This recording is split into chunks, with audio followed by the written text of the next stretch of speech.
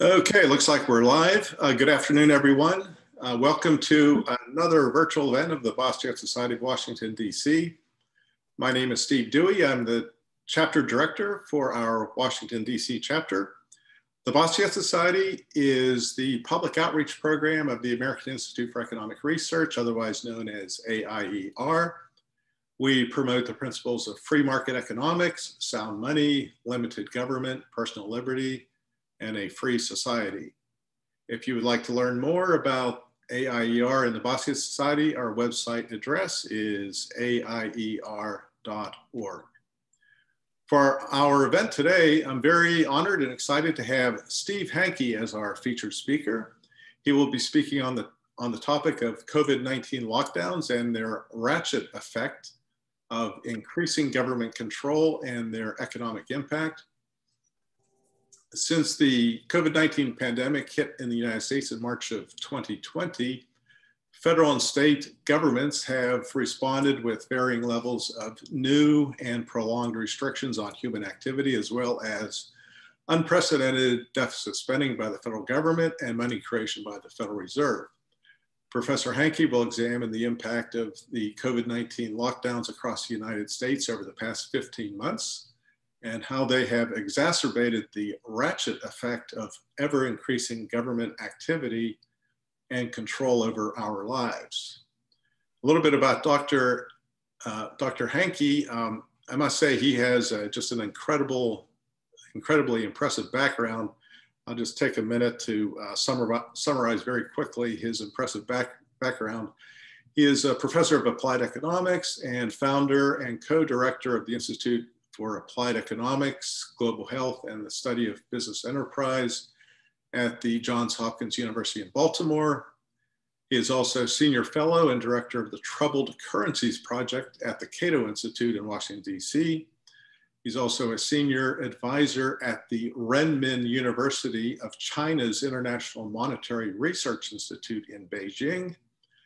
He's a special counselor to the Center for Financial Stability in New York, a contributing editor at Central Banking in London, and a contributor at the National Review.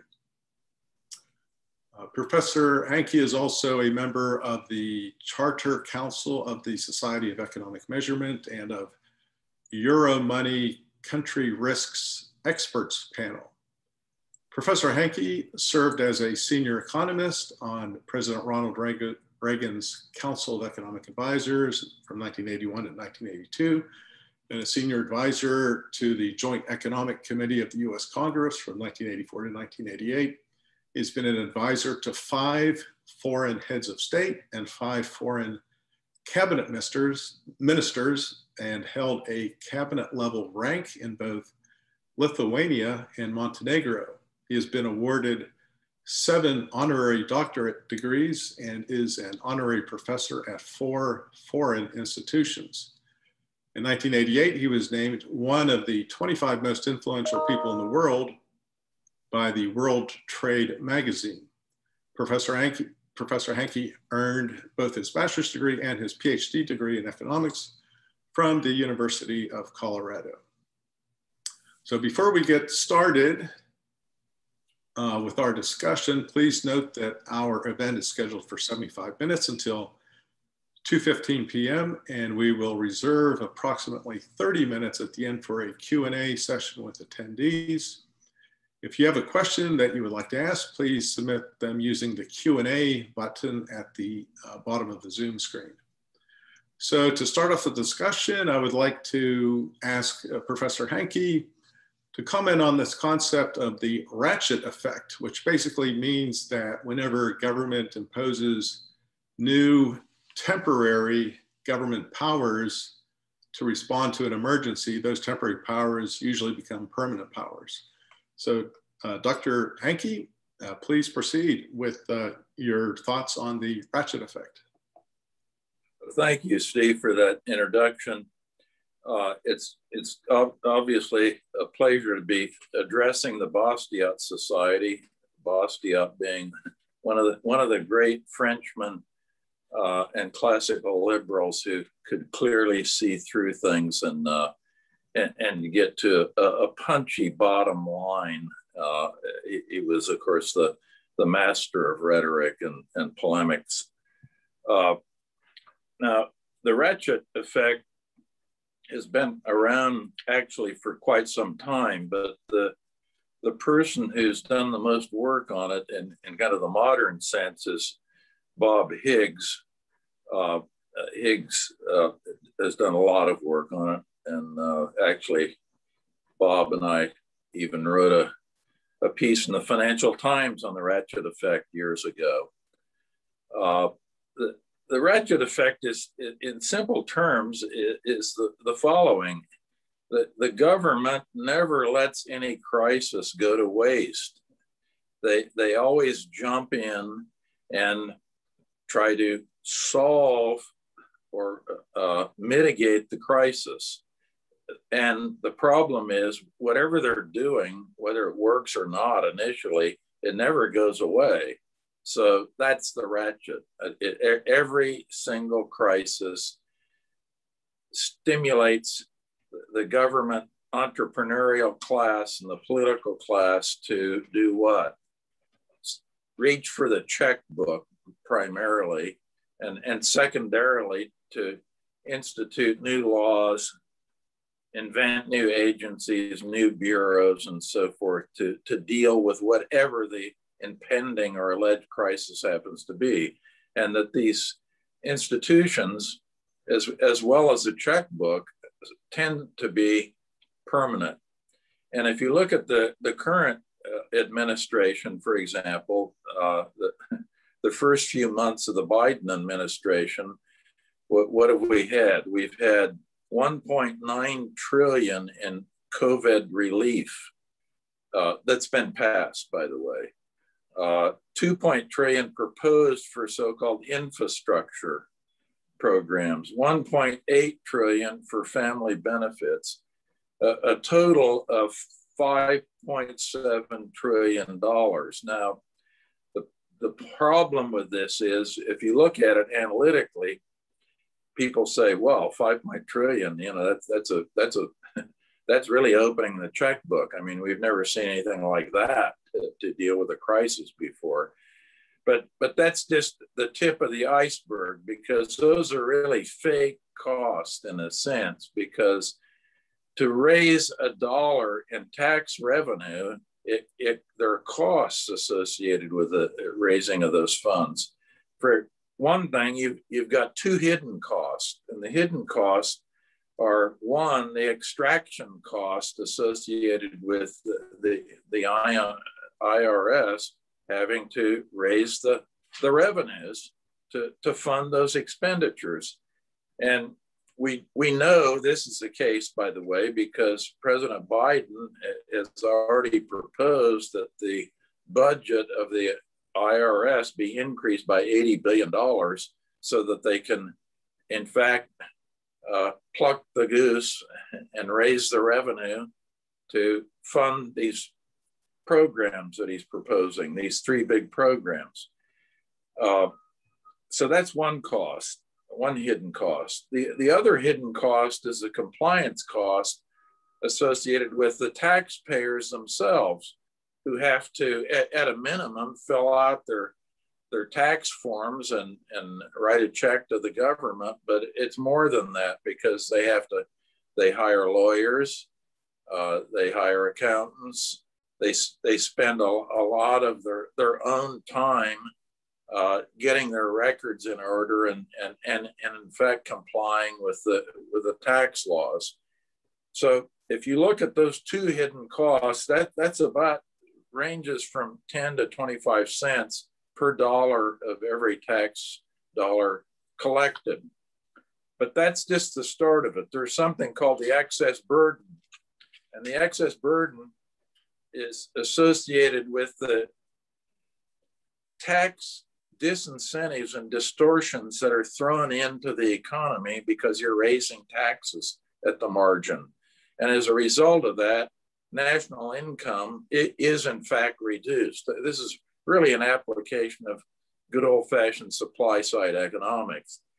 And those costs are very significant. The two studies that I like that deal with excess burden are, one was done by Martin Feldstein, late Martin Feldstein. The other was done by late Bill Niskin, and they come to about $3 excess burden or damage to the economy, if you will, associated with each additional dollar of tax revenue that is raised.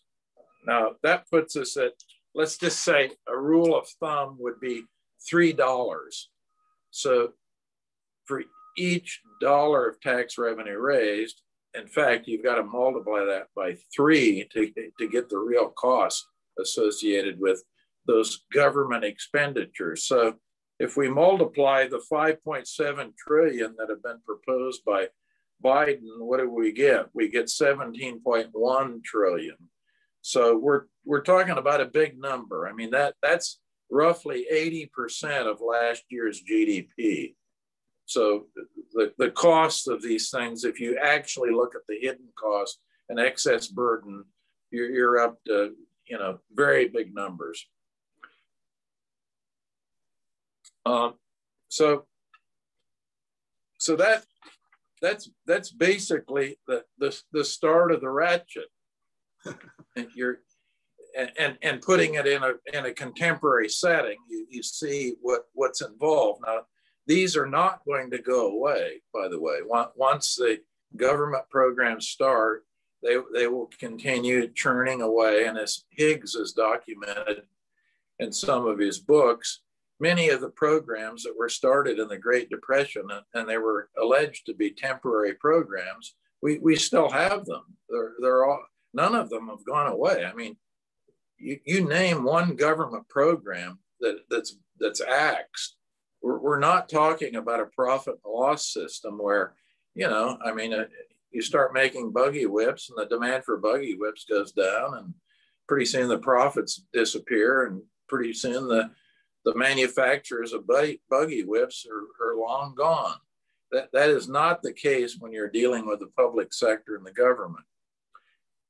I would add that the cost that I've just given you, jacking that 5.7 up to 17.1 trillion, is probably a gross understatement, because the infrastructure part of the program is usually associated with huge cost overruns. The studies that have been done on this indicate that the cost overruns for public infrastructure projects run about 50% to 100% over their advertised cost. So that's another big increase. They're also plagued with huge delays. So again, in the public sector, you're dealing not in a private profit and loss setup, but you're dealing with something where they do a benefit cost study, and they say, oh, the benefits are going to be greater than the cost. Number one, the benefit cost studies are usually tweaked and biased all over the place. But even assuming they were right, we don't know if they're right, because there are no ex post studies of those government investments that have been made based and justified by a benefit cost study. So you do the benefit cost study, they say the benefits are greater than the cost. Well, if you multiply the cost by 3, that excess burden aspect, you're gonna, I can't imagine that there are many government projects that actually would pass any kind of a benefit cost smell test. But the big problem is we don't even know how these things perform, because we're not in a private business where at the end of the year, you know, either you've made a profit or a loss. And if you made the right choices, the right investments, and deployed capital appropriately, you're going to make a profit. If not, you're going to make a loss. And if you make too many losses, you're out of there and long gone. So that's basically about all I have to say initially, at least, about the ratchet effect. Now, you could say, well, if no projects are really justified, if you're multiplying the the cost of government spending by 3 to appropriately indicate the cost of raising government revenue. What should the size, that implies that the size of the government's way too big. And if you go back, Milton Friedman used to always say that he thought he'd be pretty comfortable if the size of the US federal government was about 10 to 15% of GDP. And if you look at these numbers on excess burden and crank it out, and Bill Niskanen actually has done this in one of his books, one of the last books he wrote actually before he passed away, you end up with the question is, well, what is the optimal size of the government? Given if you do the sharp pencil work that Niskanen's done, for example, on excess burden, well, it is about 10 or 15% of GDP for the size of the federal government. If the size of the federal government was 10 or 15% of GDP, believe me, the excess burden wouldn't be $3 for each dollar of tax revenue raised. It would be a lot less.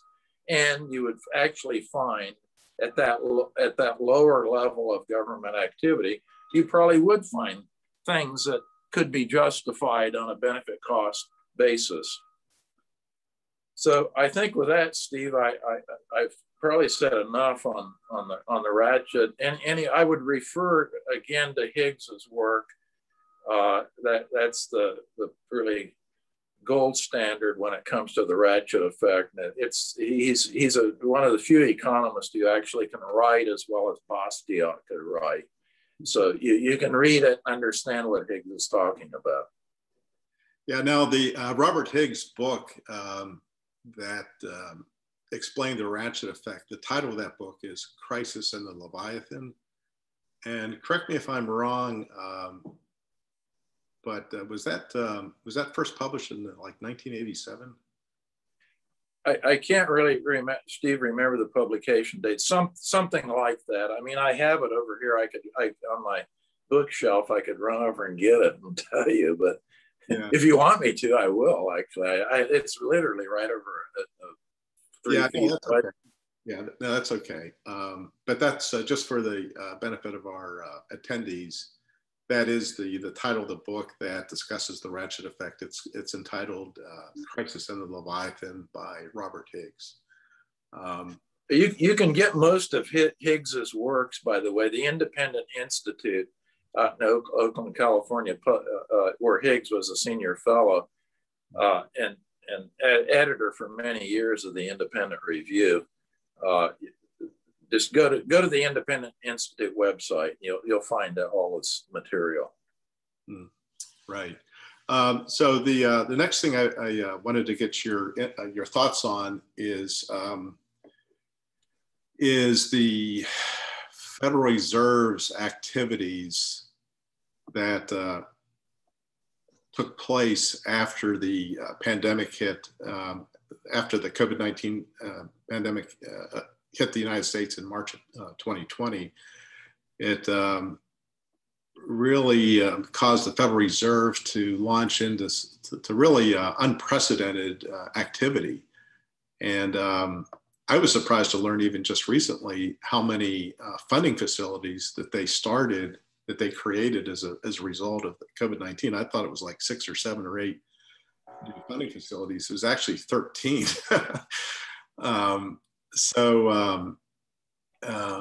That is really unprecedented, and that kind of ties in with this concept of the Ratchet effect, where when there's an emergency, the federal government just creates this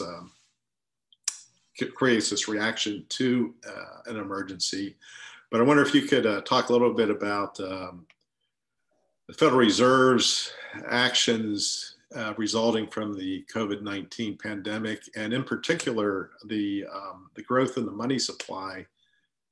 So as the M2 money supply growth has been also unprecedented. I think for example, from March of 2000, I think it was from April of 2020 to April of 2021, M2 money supply growth is 24%, which I believe is unprecedented.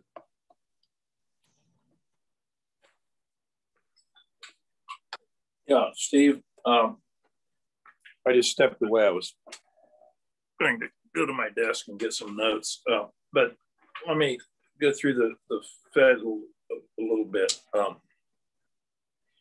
Of course, the ratchet does come in here, and it's so obvious because the broadest measure of the money supply that the Fed provides is M2. That money supply metric. If you want to get a better metric and broader picture, go to the Center for Financial Stability, because they have M4 and they have it in divisia terms. Professor Bill Barnett is the guru on this, and those are the best data, actually, the Center for Financial Stability. And a broad measure of money is the best measure of money if you're trying to chart the course of nominal GDP, which of course contains a real component and an inflation component. So we're back to the equation of exchange and monetarism, and the equation of exchange, M, the money supply, whatever measure you're using. I'm going to talk, I'll talk in terms of M2 because it's easy to get, and the Fed produces that measure. So M times V, the velocity, equals P times Y if you use the income form of the equation of exchange, where P is the price level and Y is real GDP. So what you've had is an explosion in M, and the ratchet, all these new programs and so forth, and it has been unprecedented. The last 17 months, the annual average rate of growth in M2 has been slightly over 20%. And which we haven't seen that since 1943. 1943, remember, we did have a crisis then. We were in World War II, so we go way back to see anything like this. It's really completely unprecedented. So if you look at the velocities and the inflation target of the Fed is 2%, and you play around with the arithmetic, you end up with what I call the golden growth rate for the money supply. If you wanted to hit the inflation target of 2% that the Fed has, they should have been growing the money supply at around 7%, 7 to 8%, let's just say roughly. So they've been growing on an annual basis, not of 7 to 8% per annum, but a little over 20%. So it's way over double the golden growth rate. So we know this is an unprecedented goosing of the money supply, a ratcheting up, if you will, of the money supply. Now, what does that lead to? Well, the first thing that anyone that has studied Milton Friedman and knows monetarism and monetary economics, the first thing that happens with an injection like that is that asset prices go up. Now, there's a lag of about 1 to 6 months. And so why have they gone up? Of course they've gone up. Look at the stock market. I mean, not today, but look at what's happened to the stock market. Look what's happened to housing prices.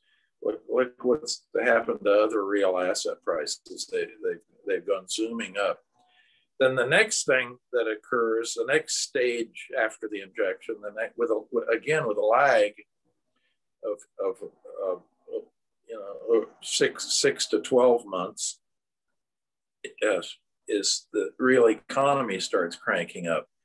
So look at the real economy now. The Atlanta Fed, which has a pretty accurate and good record and technique for estimating real growth, they're indicating that in the second quarter, given the second quarter data, that we're going to be growing in real terms 10.5%. I mean, this is almost unprecedented. So the real economy has really taken off. And if you look at like retail sales are on the last 3 months, the data indicate that on an annualized basis, that last 3 months, you've had like a 50.5% increase in retail sales and sales for food services. So that you just never seen numbers like that. I mean, they just to the moon almost. And the last thing that happens with a lag of about 12 to 24 months is that actual real inflation sets in. So at present, the Fed is trying to manage our inflation expectations, and they say keep them anchored. And they do that by saying, well, the recent numbers we've seen, it's just a transitory effect. They're going to be going away pretty soon, and inflation will come down and we'll be meeting our target and everything.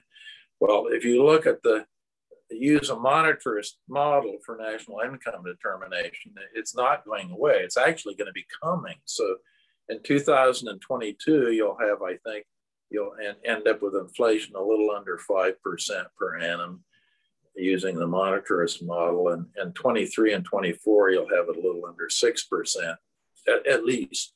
And that's all baked in the cake, because we already know that for 17 months, we've had this extraordinary increase in the money supply measured by M2 of over 20%. So this is all, it's just arithmetic. I mean, there's all the debate in the paper and everything is essentially irrelevant, because my 95% rule, remember, holds, and that is 95% of what you read in the financial press is either wrong or irrelevant. And the temporary thing, there is a temporary aspect, by the way. There are two things going on. They say, well, there's this base effect. A year ago, the inflation had been, really punched down, and the price indices were very low. So any calculation you make today about year-over-year increases or changes in prices will be distorted because of this base effect. They'll be by, just do the arithmetic, and you operate off an artificially low base, and you get an artificially high percentage change. It's true. That base effect will be gone in another 2 months, by the way. So that is a transitory thing. There is another transitory aspect, and that is the real economy. As I indicated, after this monetary goosing, the real economy is roaring now in terms of demand. The demand is huge right now for most things. And due to COVID disruptions and logistical problems and supply chains and whatnot, the startup on the supply side is lagged in some sectors. And as a result of that, if demand is going to the moon and supply is lagging, well, you have something called supply and demand curves, and where they will cross at a higher price than they would have if supply would have been flexible and been able to accommodate the big surge in demand. But that will settle down too. So the Fed does have an argument. The Keynesians, who they latch on to this transitory thing. There's something to it, but behind it, we're going to have a huge wall of inflation that's stimulated and in the pipeline because of this monetary injection we've seen. And that's been, again, to use our theme of the day, it's been ratcheted up. Now the Fed, by the way, the Fed won't be quite like government spending. The government spending will be a ratchet, but the Fed will ultimately pivot and start tightening up. So that won't be. We're permanently not going to see the Fed. We're not in Venezuela or Zimbabwe or someplace where in fact you had monetary ratchets, and as a result you've had in 62 cases in world history where you've had hyperinflation. So the monthly inflation has been over 50%. That's only happened 62 times in world history that we've had episodes of hyperinflation. Now, that is where you get a ratchet in the money supply, by the way. So those are very, very unusual. The money supply usually doesn't end up ratcheting up as government expenditures do. So government expenditures adhere to the ratchet, but the monetary policy usually does not. It's very rare that it does. I have a follow-up question on the M4 money supply that you mentioned. You mentioned the Center for Financial Stability, that you look at their data rather than the Fed's data. Is there a reason you look at the Center for Financial Stability data, and where do they get their data? Well, there are two reasons. One, the overarching reason is that the quality of the data is just much better. And quite frankly, Professor Barnett knows a lot more about this than anyone at the Fed. But beyond that, there are two technical reasons. One is that M4 is a broader measure than M2. It includes more things. There are 10 things that are included in M4, and M2 has a much smaller coverage. So you want to include everything in your metric for money supply that has moneyness in it, that's close to money. Now, the second reason is that this is aggregation theory is used in the numbers that come out of the Center for Financial Stability, this Divisia aggregation. And that is all the 10 components in the money supply measure have weights associated with them. So currency is in there. Currency receives 100% weight because it's money. I mean, you can use it instantly for a transaction. If you go way out to the last thing in M4 are T-bills. Now, T-bills aren't exactly money, but they have a lot of moneyness associated with them, especially at very low interest rates. They're almost like money because you're indifferent. If you're not getting paid any interest on a T-bill, it's not very sticky in your pocket. And if you want to buy a house or something and you've got a bunch of T-bills, what do? You exchange those for US dollars, and it either goes in, you're not going to get a huge pile of cash. You'll probably have most of it go into your checking account, which also receives 100% weight in terms of moneyness. So the Divisia thing weighs the various components in there, and it changes around. The weights change around depending on the opportunity cost associated with switching out of whatever is the component into actual cash. So if interest rates are real high, for example, like they were in the late 70s and early 1980s, you end up with very high interest rates. And that means that money market funds and T-bills and things like that don't have very much moneyness in them because they're sticky. You want to keep them in earning a high rate of interest, and you're very reluctant to actually cash out of those things into greenbacks that you can actually spend in the store for transactions. So that's the basic idea. Now M2, all of the Fed things are not divisia. They have no weights whatsoever. They're what's called simple sum aggregations. You just add up whatever you add currency, you add demand deposits, you add whatever the components are, and that's it. You don't weigh them in any way. So the Divisia is a more sophisticated and much superior handle on this. If we go back, by the way, a great example of how you can get messed up with this, Paul Volcker, when he was chairman of the Fed, of course, he came in as chairman in 1979. We had tremendous inflation and very high nominal interest rates. And he latched onto the monetarist idea. He said, I'm going to crush inflation, and I'm going to do that by slowing down the rate of growth in the money supply. And they were looking at M2 at the time, and Volcker thought that, in fact,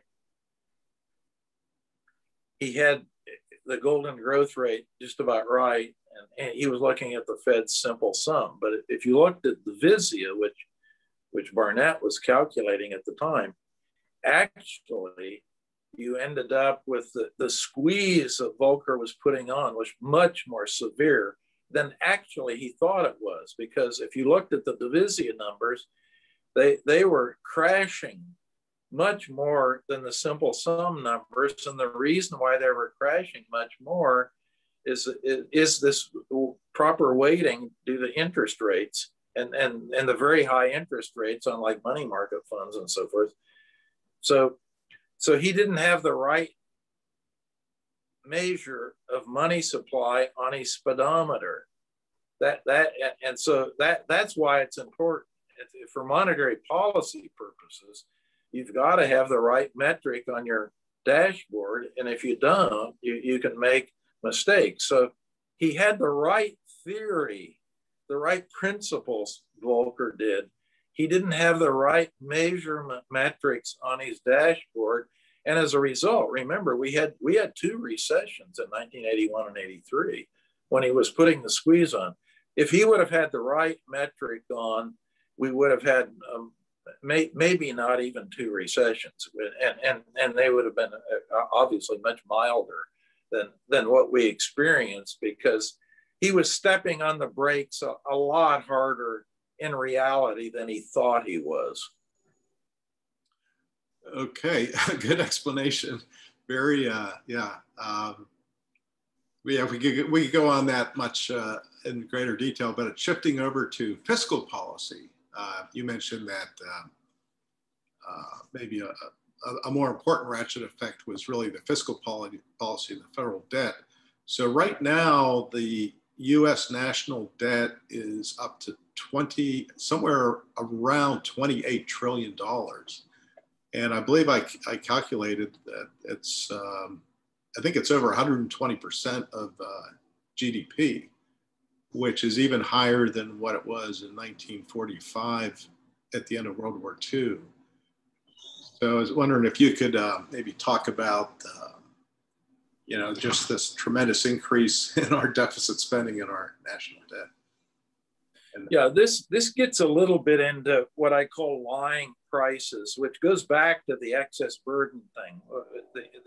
The lying price is that the bottom line for these three programs that President Biden has proposed, at one of them, which is passed, actually the COVID emergency bill, this is a lying price. It's not 5.7 trillion, it's 17.1 trillion.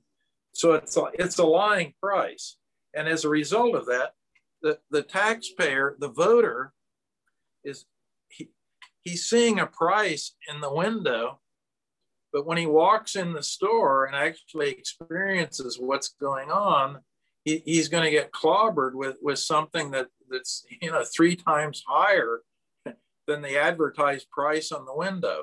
So as a result, people are less concerned, shall we say, because the price they see is much lower than the actual real cost once you include the excess burden. Now that's the same with the debt to GDP as it is with the fiscal deficit. The fiscal deficit, we have a clear lying price, of these government expenditures. We also have a lying price in terms of the debt itself, because if you go back to the early work Jim Buchanan did, there was a big debate at one point in public finances, and especially the Keynesians had all kinds of arguments that, in short, don't worry about the debt, to keep it simple. And Buchanan's early work, what really made him famous in public finance before he got it really directly, before they invented public choice theory, is the burden of the debt. And Buchanan demonstrated that essentially the classical economists and people like Bastiat were right, and that is that the future generations or someone in the future will pay for the debt because they will have to pay taxes to either amortize the debt or retire the debt, one of the two. So this is a lying price in the sense that current participants in the democratic process are not going to be the ones paying for this. So they're much more relaxed about it because, you know, if they're going to pay now and they're going to ratchet up now, and I know I'm not going to have to pay for it. I mean, you know, why not vote for it? I mean, it's no big deal. I'm not going to pay for it. Well, Buchanan's work all indicated that was the case, and that the burden where it would fall. So it's a very serious ethical problem. I mean, running a huge debt like this is basically unethical because today the voters and the politicians are making a determination about the burden, and they exchange that the people who aren't even born yet are actually going to be mandated to engage in this. This won't be a free transaction for them. They're gonna have to pay up whether they like it or not. So this is a problem with the debt. It all goes back to Buchanan, actually. And I can't remember when Jim did that work. He was actually still at the University of Virginia, so it was a long time ago. It was I think in the late 60s and early 70s, most of that work that Jim did on public finance. He actually wrote a book, I think, called The Public Finances. I have it down in the office. And Steve, don't ask me what the date of publication is on that. I can't really remember. But Buchanan is a guy. If you get into this public debt, he's the one who worked it all out. And I would say that was the start of a fabulous career, and which ultimately ended up with a Nobel Prize. But that's another story. Yeah. One other comment I'll make about U.S. government debt, and this, I find it interesting that it's almost never discussed by anybody, and that is the U.S. government's unfunded payment obligations, which includes Social Security, Medicare, Medicaid, federal pensions. And there's varying estimates of what that number is, but it seems to be somewhere north of $150 trillion. And that again is a lying price. You see, it's off budget. Yeah, I mean, they're funded liabilities. So all of these things with the government, you always have a lying price. You don't have a market, so there is no market price. And any way you cut it, let's talk about a government highway going a public highway, the Beltway. You have to drive. You're down in Arlington. You're driving around in the Beltway, and massive congestion down there. That's not priced. That's a lying price. The delay that you and congestion that you have to suffer. I mean, yeah, you have to suffer it. It is an opportunity cost. You're sitting there on the Beltway, burning up time and gasoline and everything else. But there is no price on that, no direct price. And you end up with the same thing. People complain about, we're running out of water. We got a water shortage someplace. California has a big water shortage right now. Why? Because lying prices. There's not a market clearing price. There's not a market for water.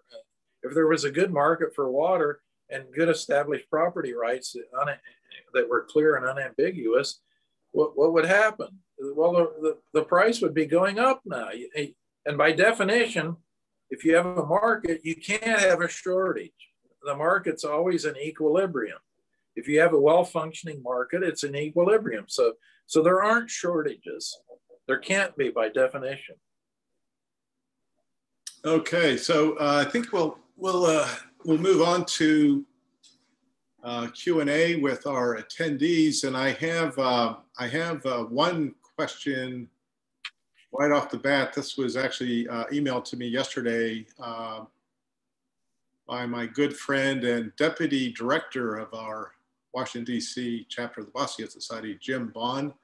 And Steve, you might be interested to know that Jim actually works at the Federal Reserve Bank of Boston and is actually, he's going to be retiring from there in August. So anyway, Jim is a very smart guy who knows his economics, and he has the following comment and question for you.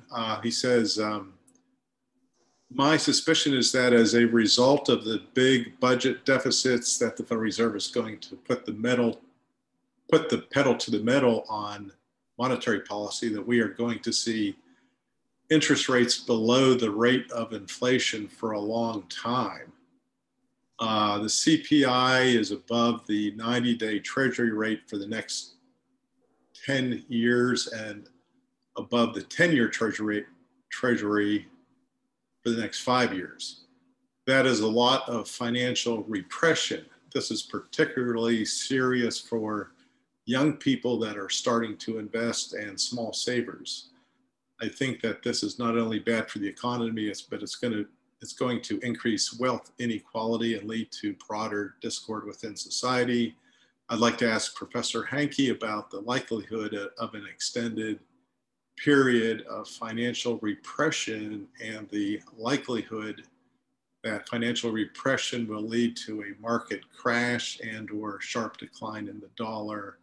If so, what would he recommend that investors do?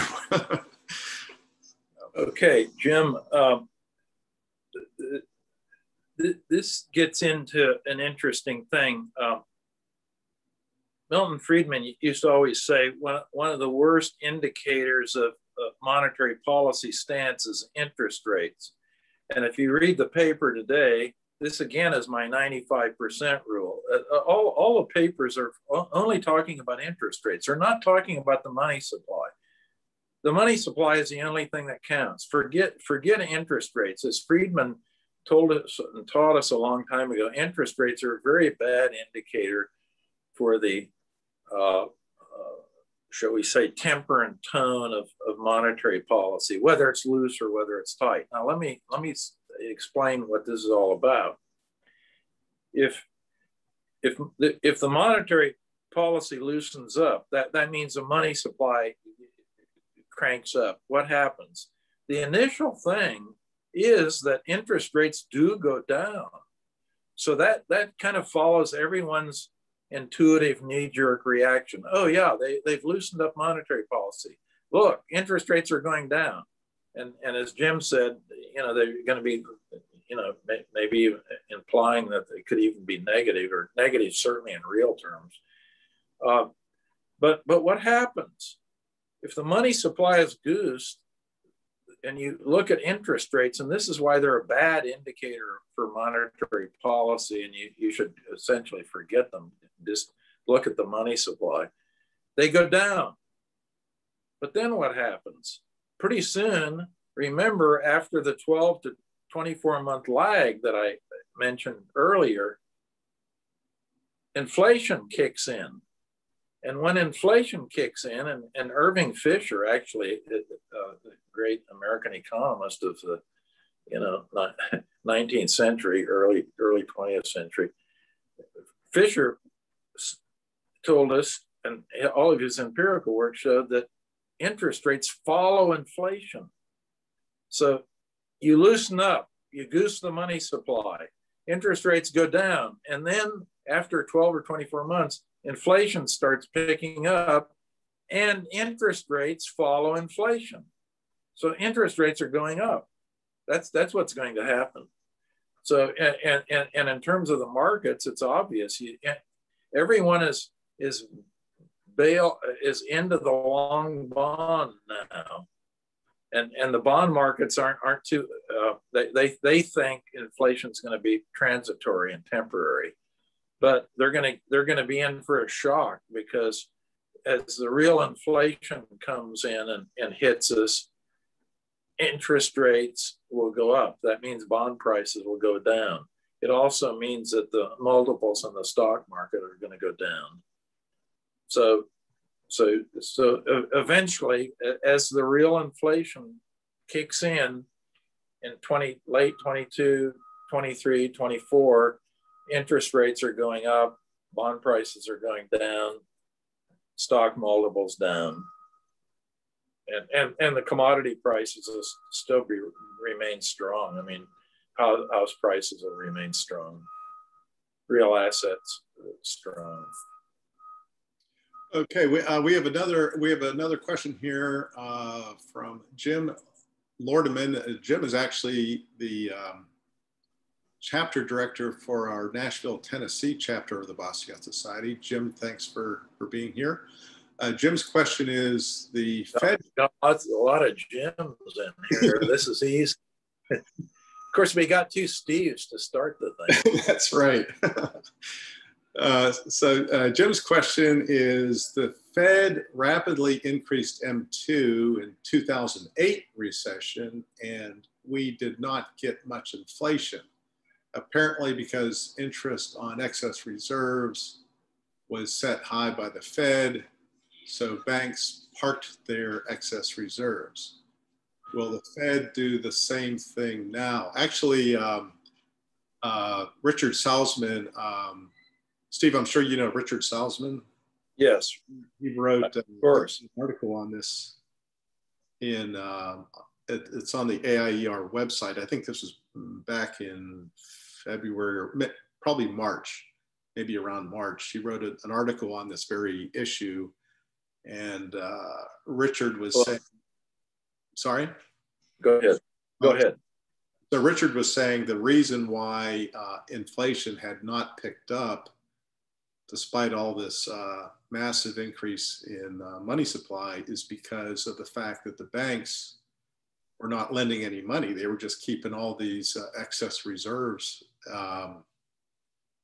sort of just earning interest, not really putting it out into the economy. Now I think that has since changed, but I recall that that article by Richard Salzman on that issue.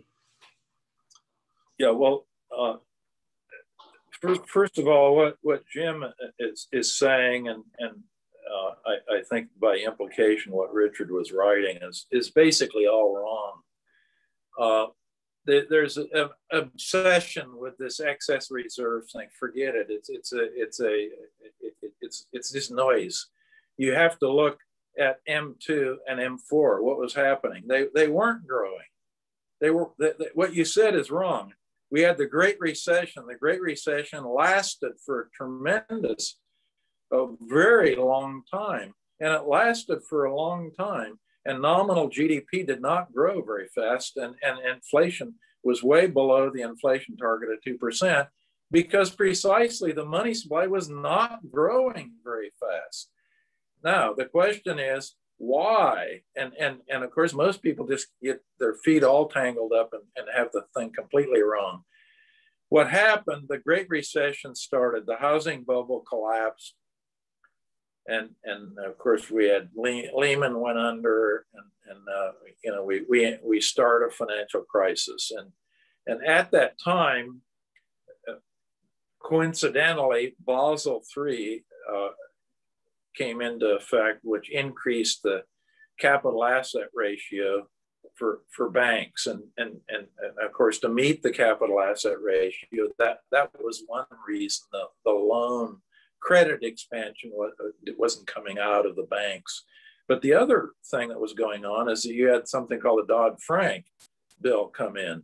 And Dodd-Frank, remember, was basically an attack on banks and bankers, because the claim was in Washington, DC, the narrative was that bankers were evil and banks were bad, and bankers caused the housing bubble and they caused the crisis. So to rein them in and put them in a straitjacket, Dodd-Frank was passed. So Basel III and Dodd-Frank in combination meant that bank money, which at the time was about 90% of M4. 90% of M4, most money is produced privately by banks, not by the Fed. The elephant in the room are commercial banks. The peanuts, the Fed is peanuts in the whole thing. And what happened? Bank money actually started going down. It was massively pro-cyclical due to these tighter regulations and capital requirements and so forth. So the bank money, the elephant in the room, starts going down as we're going into economic slump, massively pro-cyclical. So the Fed started quantitative easing. They did it 3 times. Fortunately, if the Fed had not done quantitative easing and increased the state money component, the state money component of broad money went from about 10% to a little over 20% of total broad money. If that hadn't happened, we would have had a Great Depression. We would not have had a Great Recession. We would have had a Great Depression. Now, most people, especially hard money types, gold bugs and so forth, they don't understand any of this. Remember, they said we were going to have a hyperinflation. The first time they did quantitative easing and the balance sheet of the Fed started to increase. Oh, we're going to have a hyperinflation. Nonsense. The broad money, M4, was never growing beyond about 5% per annum during that period. It was growing way below the golden growth rate. Remember, I said the golden growth rate more or less around 7%. And the actual money supply, M4, was only growing, 4.5%, 5% during all of this period. So that explains why nominal GDP never grew very fast. It explains why the real GDP was in a pretty much of a funk. And it also explains why inflation was so low. So all of this BS about excess reserves and paying interest on reserves, it's just people fooling around and not knowing what they're talking about, honestly. It's very annoying for me to watch it because, again, 95% of what you read is either wrong or irrelevant. and this is a wrong conversation because your first statement that Jim made is wrong. And M2 never was growing very fast. And the Saltzman thing was just irrelevant because it is irrelevant. It has nothing to do with really what was going on. Wow. Okay. So really you're saying that M4, so M2 should almost be ignored. You really need to look at M4. Well, M4, I did say when we started, M4 is the best measure, but M2 was never really growing very fast either. M2 never grew fast, and M4 certainly was not growing fast. And Divisia M4 is what you should be looking at anyway if you really want to if you want the most accurate metric that is related to nominal GDP growth, you look at M4. That's the broadest measure and the most accurate metric. And if you don't think it's accurate, think Paul Volcker in 1981, 82, and so forth. If he would have been, and even looking at M2, he was looking at M2, but if he looked at Divisia M2, the weighted one, it would have shown him that, man, he had really slammed on the brakes way too hard, and he would have realized that, and we would have avoided probably at least one of those recessions, if not both. So what do you know roughly what M4 has been growing at over, say, the past year or so? About the same as M2. The growth rates are in fact about now they're actually about the same, and the reason for that, by the way, is that interest rates are so low. If interest rates were a lot higher, you'd get very different growth rates in M4 and M2. Divisia, divisia as opposed to simple sum measures of M2 and M4. So the term divisia, just so everybody is clear, that basically means the weighting of the components. Is that right? Right. It gets into a fairly hairy thing. There are very few economists that understand and know how to do aggregation theory. As it turns out, I don't think there are any at the Fed. As I say, the guy is Barnett. William Barnett he's the man. He's the top man in the world on aggregation theory. But you get some over at the Bureau of Labor Statistics, they have a few people over there who are quite good with aggregation theory. But it happens, oddly enough, there are none at the Fed. Wow. Okay. Okay, so we have another question from an attendee. This is from Lee Schooland. Lee, thanks so much for attending. Her question is, when an old Chinese lady on the street of Beijing says to you, China is much stronger than the US economically because we Chinese are holding huge amounts of US debt, how do you respond to that?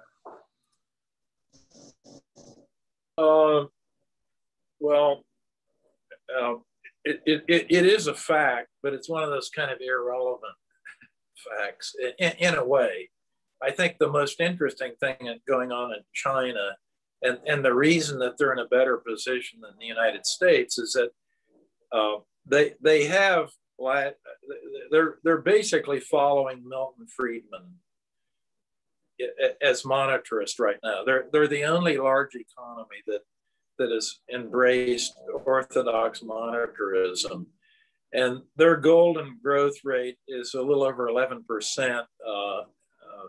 M3 growth, and they're now growing less than that, but they have been since 2014 almost right on the target. Now they've tightened up because they're trying to deleverage the economy.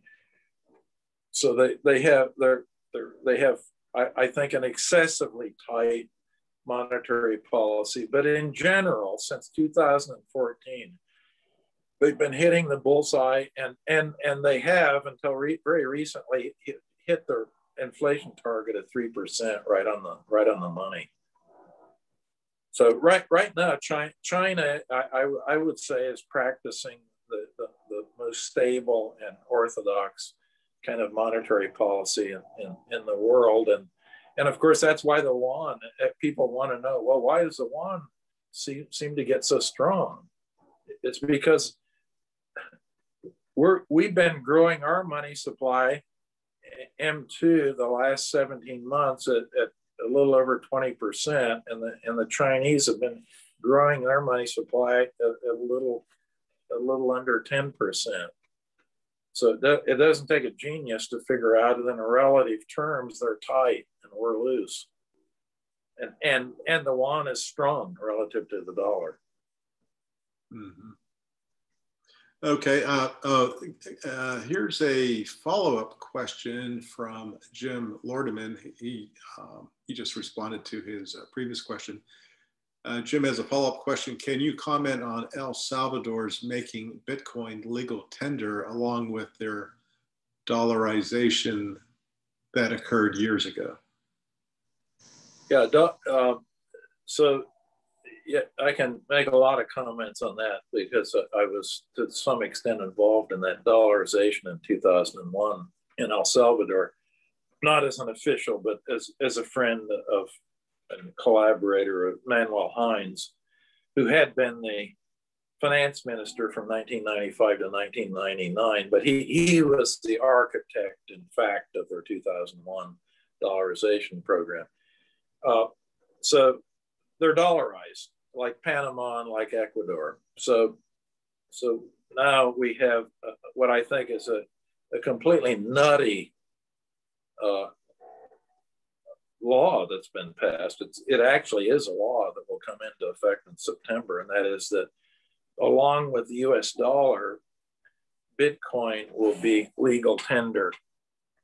And since we're in the Bastiat Society, the bad part of this is that it's going to be forced tender. In other words, it isn't just legal tender for settling debts, but it will be forced on merchants. They will have to accept it, and that goes beyond even, that starts infringing on free choice and choice of currency and so forth. That's not even true for most legal tender laws. Do not apply at all to spot transactions. I mean, if a merchant tells you, no, I don't want to be paid in dollars, I want you to pay me in peanuts. If you don't have the peanuts, you're not going to be able to buy the shoes. That's not going to be the case in Ecuador. If this law actually is implemented, they would have to, the shoe merchant would have to take Bitcoins, whether they wanted to or not. They couldn't choose. They could choose either dollars or Bitcoin, but that's it. Okay. I think by the way, I think it's a very dangerous thing, and I think there's really are some black forces behind it. It's not logical at all. Why would any country, if they were dollarized, be adding Bitcoin into the picture and forcing people to use Bitcoin? People want greenbacks down there. There are only 2 ATMs that take Bitcoin and spit out dollars, and it costs you 8% as a transactions cost. So it's very expensive. So it's just a nutty idea. So I've heard a lot of conflicting opinions about Bitcoin. Some people really believe in it. Some think it's just a big scam. Jim, I've got somebody knocking at my door. Can you carry on while I answer the door? Sure. Yeah, so my question is about Bitcoin and the fact that there's really very divergent opinions on Bitcoin. Some people really believe in it. Some people don't. Some people believe it's actually has its real value is actually zero. So wanted to get Dr. Hanke's opinion on that. We've got about 6 minutes left to go for our event. So if anyone has questions, please feel free to submit any questions that you might have.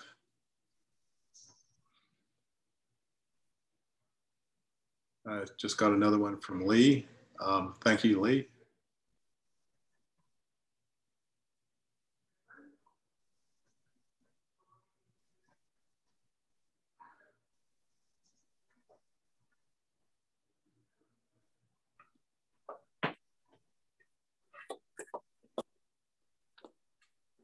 Yeah. Thanks. Yeah, so what I wanted to get your thoughts on, I've just been hearing some wildly divergent opinions about Bitcoin. Some people really believe in it, that it's a wave of the future. Some people believe its real value is zero, that it's just a big scam. So I'm curious, what are your thoughts on, what's your opinion on Bitcoin? Well, the fundamental value of Bitcoin is almost by definition zero, but the objective price in the market is, I haven't looked at it today, but it's not zero. So the objective price is zero. The fundamental, the objective price is whatever it is at some positive level. Actually, we can find that out. Price of Bitcoin. The price yeah, down $36,349.64. That's the objective price in the market. The fundamental value is zero. Now, this is think of it this way: the algorithm that generates this thing, and you have a lot of Bitcoin evangelicals, and there are a lot of libertarians, by the way, that that are all snowed and taken in by this, and who don't really understand what they're talking about. This is like a religion.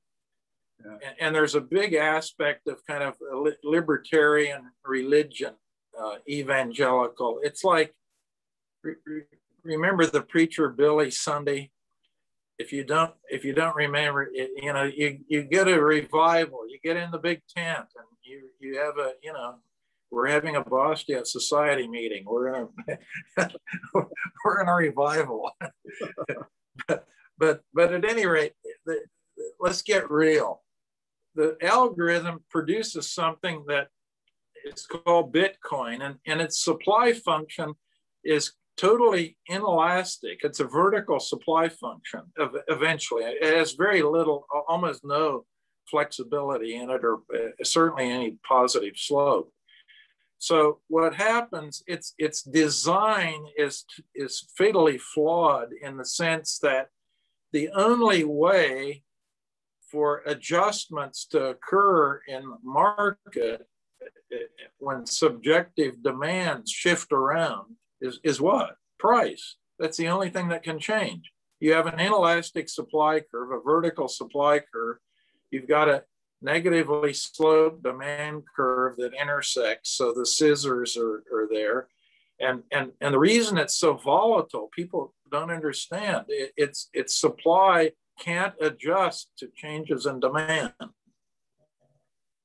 So a lot of people think that the fanatics that are involved, they say, oh, this is why the price is going to the moon. It's like having one piece of art, a unique piece of art. It's fixed. The supply is fixed forever. Well, that's great. As long as the demand keeps going up, the price is going to go to the moon for that piece of art, or for Bitcoin. But what happens when the demand dries up and tastes change? The price collapses. And in the case of Bitcoin, what's going to happen, it's a contestable market, and there'll be more cryptocurrency entrants into the market that will be superior to Bitcoin. And eventually, I think the demand will essentially dry up. I mean, now the only real use of Bitcoin is for illegal activity. That's how it's actually used. The other part, and what drives the price, it's a speculative asset. It's not a currency. And so the greater fool's theory is driving the thing. Yeah. I mean, this Steve buys the thing today because he's going to sell it to that Steve down in Arlington tomorrow at a lot higher price. That's what the speculation is. Yeah. Yeah. Okay. So I think it's actually 2:15, so we need to wrap things up. I wanted to squeeze in one last question, because this is a follow-up question from Lee Schoolin.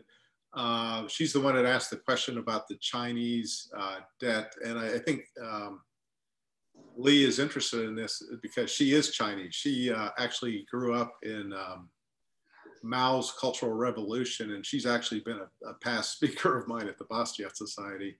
Well, so fortunately, she survived. Yes, yes.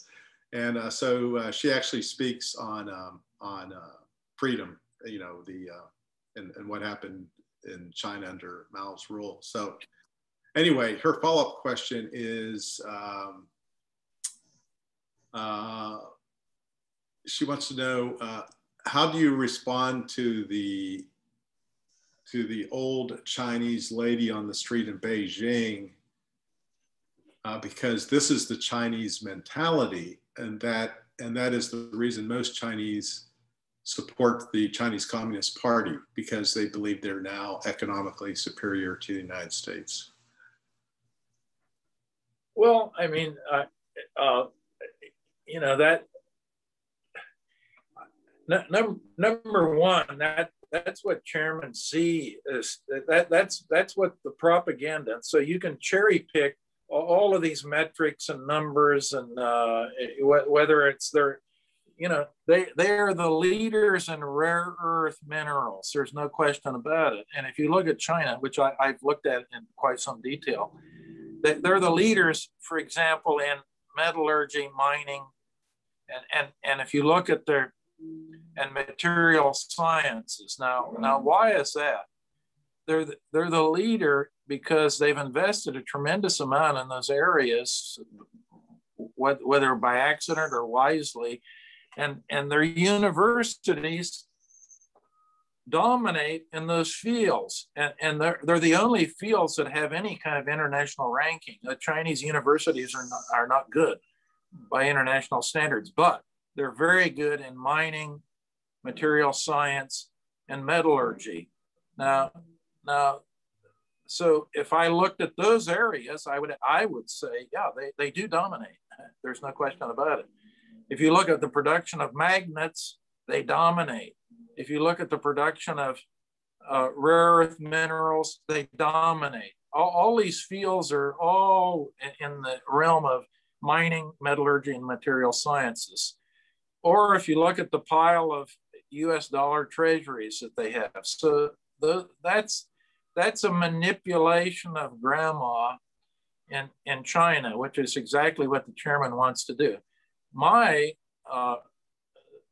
view is that I think Deng, in the modern era, it's Deng that we want to look at, because who has done more for economic freedom, probably, and the reduction of poverty than maybe anyone in history? It's probably Deng.